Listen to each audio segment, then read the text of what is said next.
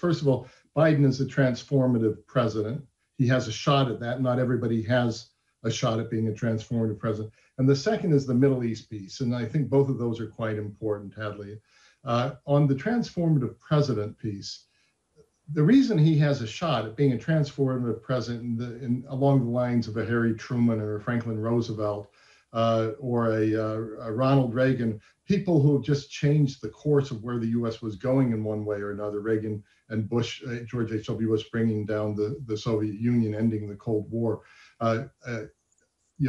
FDR and Truman really creating the global system at the end of World War II. Well, what does Biden have to do? He has to save the system that was created at the end of World War II. He has to re-engineer it and make it work for a new era.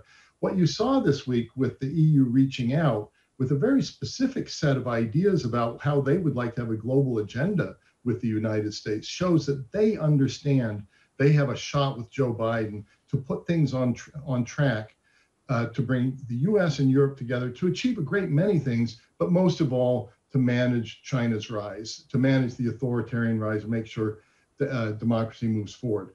He has the experience, Biden has. He has the team. He even has the mandate, if you actually look at it. He has a lot of Fred, Republican hasn't the problems. world moved on in some ways? I mean, 8 years of Barack Obama, a very different foreign policy, though, coming from Trump, and in some ways achieving the same end, which is to, see America off into the sunset, in a sense. One wonders if America has the same clout that it did, and do you think that there are enough people in the broader, reaches of the State Department to make all of those things happen?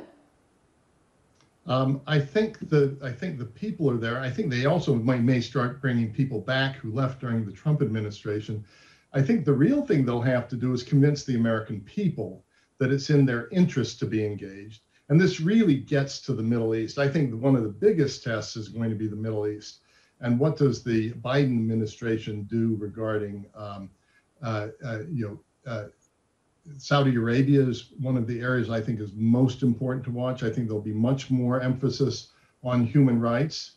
I think you may even see the Saudis act to release some of the women activists between now and the inauguration, or shortly after the inauguration at the end of January, as a sign of goodwill.